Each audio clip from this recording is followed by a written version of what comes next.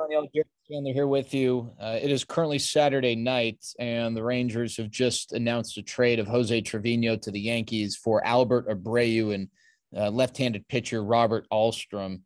Uh, let's start, I guess, with the return. Abreu is out of options, so if the Rangers traded for him, that likely means he's going to be on the opening day roster.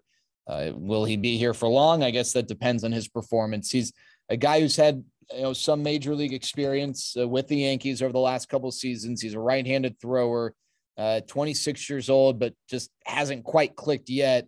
He had a couple appearances 2 years ago, made 28 appearances last year to the tune of a 5.15 ERA.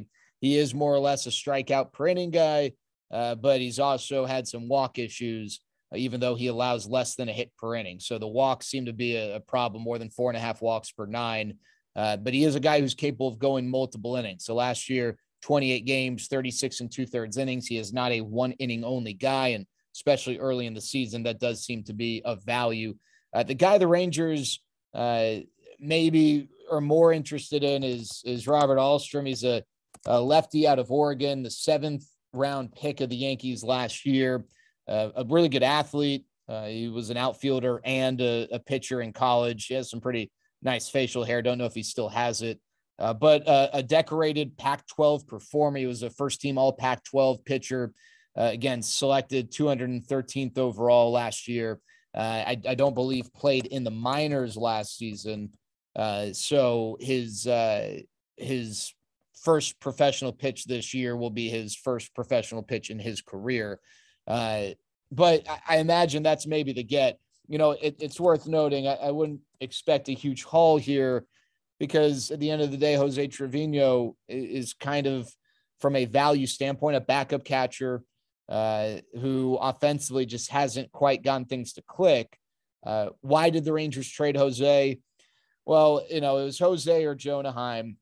Jose did have an option, but my guess is the Rangers felt like it probably made more sense to try and get something for Jose than send him to the minors, where they already have, a bevy of catchers, especially at AAA, with Mabrys Valoria as kind of your veteran depth option. Sam Huff is the young up-and-coming prospect, and then a guy like Matt Watley and Yoel Pozo, who could also represent some depth. So it's not like the Rangers were lacking in catching depth. If they were totally skinny on that front, I'm sure they'd say, hey, Jose, unfortunately, you're more valuable to us in AAA than in a trade. But I also think that Jose probably didn't want to go down to AAA in this circumstance. And the Rangers were willing to accommodate Jose, who's been a great citizen for the Rangers, so to speak, since the Rangers drafted him out of Oral Roberts back in 2014.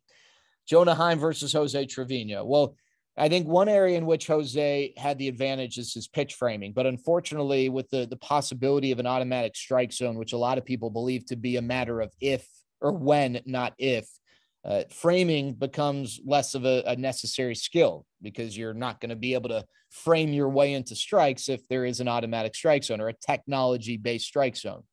Jose is also tremendous working with the pitchers and a great game caller, probably has the advantages there, but it's not that Jonah is lacking in those areas. He apparently does a really good job from a game calling standpoint as well, learning and growing. But I think with Jonah, the Rangers feel like there's more offensive ceiling. He is a switch hitter, which gives them some flexibility there.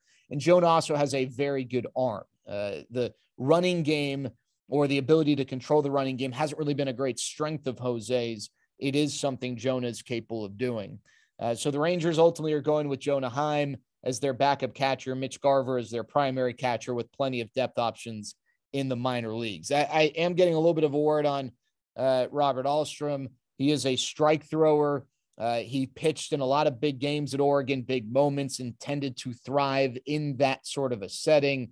I mentioned skinny lefty, but he has worked on his body and he is throwing harder because of it.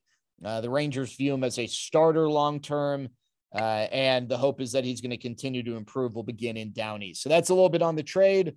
We'll talk to you more. Excited for Rangers baseball as we creep towards opening day.